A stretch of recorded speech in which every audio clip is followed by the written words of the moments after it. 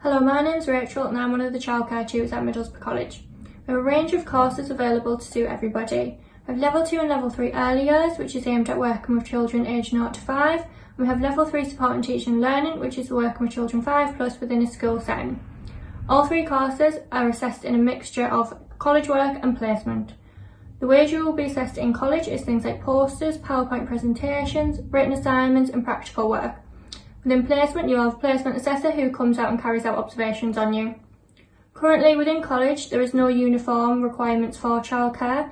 However, when you're out on placement, you will be required to wear one of our placement t-shirts that has the Middlesbrough College logo on it.